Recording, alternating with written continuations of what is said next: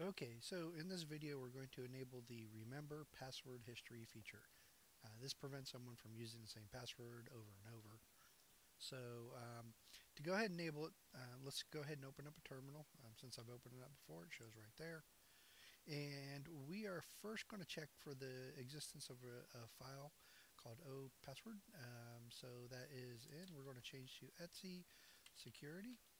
And if we do ls to list the files, here's the file that we want to make sure exists. Okay. At that point, we're going to actually edit the common password file, which is located in etc pamd. I'll do an ls to list again, and this is the file that we're going to edit. So we're going to use our graphical editor again to edit that file. So I'm using gedit, and I put in the name of the file, type in my password, and there we go. So what we're going to look for is pam_unix.so. Once I find that line that has that, which is right here, I'm going to, at the very end of the line, I want to add remember equals whatever number I want. So here I'll say 10. So this case is going to remember 10 passwords.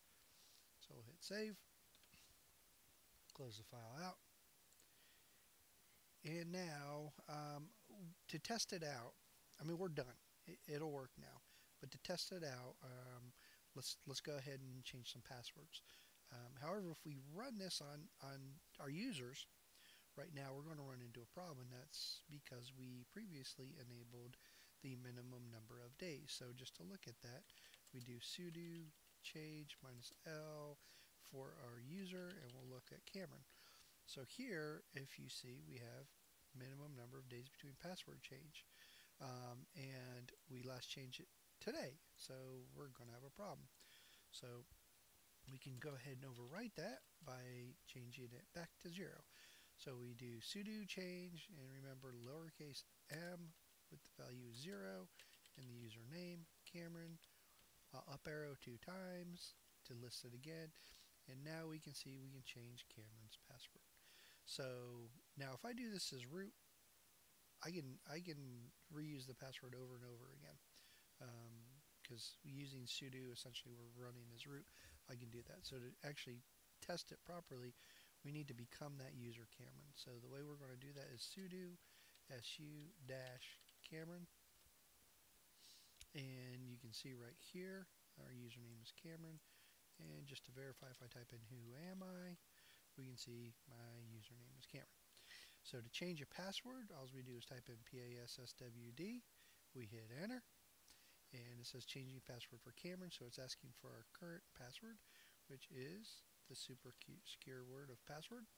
And now we enter a new password. So I want to type in Joe is man. Joe is man. And there we go. So we have our password changed. Now, if I want to change it back to password, let's go and type in password again. So current Joe is man. And our new one, password, password. We hit enter, and it tells us password has already been used. Choose another. So as you can see, making a change to the pamd common password file takes place immediately for all users in the system. And that's it. Thank you.